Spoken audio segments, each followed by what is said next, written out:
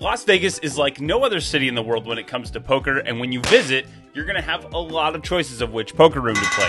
That's why I've put together this video where I've ranked my top 7 choices so that when you're there, you spend time in only the best places. Let's get to it with number 7. Number 7 is Mandalay Bay. Now, Mandalay Bay is located on the far end of the strip, but one of the things I really like about it is that the property attracts all kinds of tourists and conventioneers, and so the scene there is really casual. It's often filled with a lot of people who are just on vacation and hanging out. On average, you're only going to find a 1-2 game running in this room.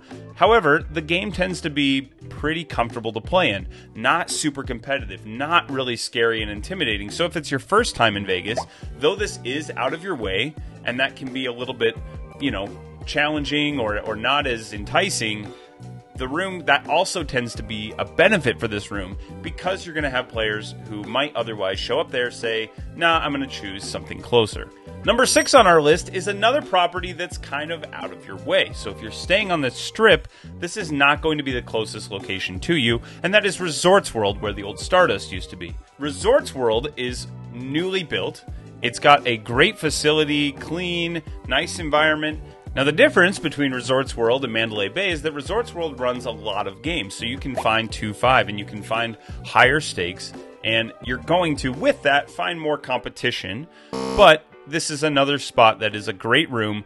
It's just really suffering from location more than anything else. Number 5 is the South Point.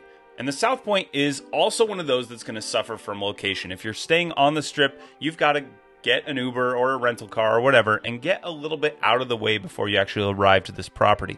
Now, that said, I've played there several times and I really like the South Point. The South Point kind of has this unique mix where you have more of these casual players and not a ton of people that are there to just absolutely crush. And so you kind of can get a mix of a softer game or a more advanced game, and you can move in between tables. Just gives you a lot of flexibility. A room that I really like, and one that's definitely worth checking out. Now, the really nice rooms on this list that are coming up are going to have a lot more competition because they're just sought after. They're sought after by good players and bad players alike. Number 4 on this list is the Venetian. And the Venetian, to me, when I walk in, feels like, wow, this place is incredible. Clean, it's got good food choices, and one of the things I really like is that that poker room is located right at the front door when you walk in. So why is it number 4 on the list? The rake. The rake is high. Now, you can argue that the rake being high is actually some kind of a positive, and I'll explain. Let's say we're going to play 20 hours of the Venetian. Over those 20 hours, I'm unlikely to receive any bonus hands, though on occasion I will receive that money back. So it's being pulled out of every pot and it's being distributed to the entire room. I don't like that in a short term because on average I'm not going to receive much of that back, and I'm going to watch more money disappear off the table.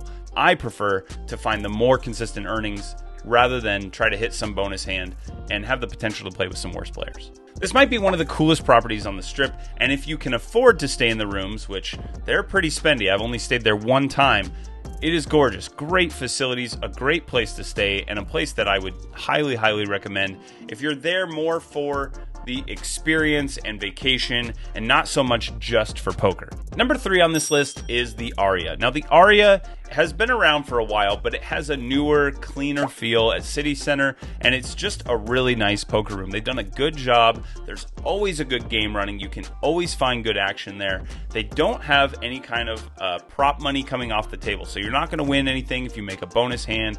But that said, you're also not going to have that money disappearing off the table. This is a nice place to play comfortable, quality games, and I think you're going to just enjoy your experience when you're there.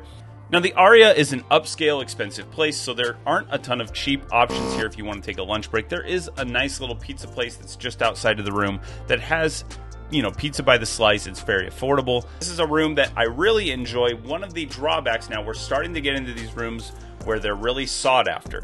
So this is a room that a lot of people want to play in, and the wait times can take quite a while to get a chair. The Aria is a great place to play, but if it's your first time visiting or you're trying to get your feet wet or maybe just familiarizing yourself with poker, this is not the room I would choose. I would probably choose a place like Mandalay Bay, which is why it does make the list. The Aria is and basically all the rest of the locations on this list are going to be harder places to play at.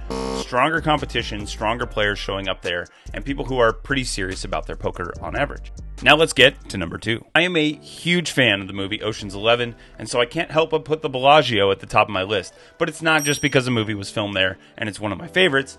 It is because this room is excellent. But the reason you should go to the Bellagio is that it is a comfortable room. It is well run. There are lots of tables, tons of game options, and it brings in both a competitive element but also a tourist element. Now, because the Bellagio brings in the upscale people and some of the folks that have more money to spend, you're going to find that there are more people that are showing up to a 5-10 game that want to play for $1,000 because $200 at a 1-2 game feels like nothing to them, but their skill level is not high enough to be at a 5-10 game and be a winning player. So there's this nice balance of folks that are maybe a little bit less intense, a little bit less skilled, that are showing up to this room, but they want to play. They want to play 5-10. Now, this might be, again, this is a small detail, but most places you get a bottle of water these days, it's like this big. And the Bellagio will give you a real bottle of water. You can actually drink it and feel like, hey, I got something, instead of having one sip and being like, oh, my water's gone. The number one drawback to the Bellagio, and the reason why it tends to fall just a little bit down on my list, is that it's so popular that during a busy season, you can wait for a very long time for a seat.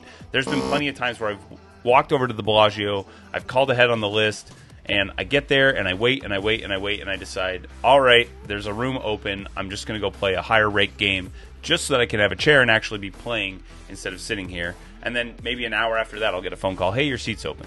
So the Bellagio does have that drawback. It's so sought after that you might find yourself waiting for a very long time for a chair. Number one on the list, also a Steve Wynn property, and he's so proud of it that he named it after himself. It's the Wynn and Wynn Encore. This is a room that I do not take a trip to Vegas without stopping in and playing some poker there. This poker room is clean, it feels upscale, it is well run.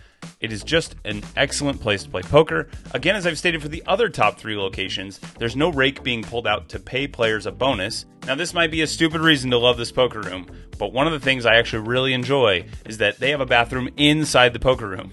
And so you can get up from the table, miss 1, maybe 2 hands, and be back down at the table and playing again. They have great drink selections. They have massage available in the poker room. They have all kinds of games you can play, 1, 3, 2, 5, 5, 10, and higher. They've got PLO games running. The room has just about everything you could want. It's going to have a longer wait list. Again, it's well sought after. Also, the Wynn runs some incredible tournaments, and if you're looking for great value, a great return with a lower rake, this is an option that's usually available during the World Series of Poker. They'll run a summer series that kind of runs alongside the World Series of Poker, and their games are raked less than the World Series. So when you show up, on average, more of that money that gets put into the pool is going to go back to the players, and I really like that.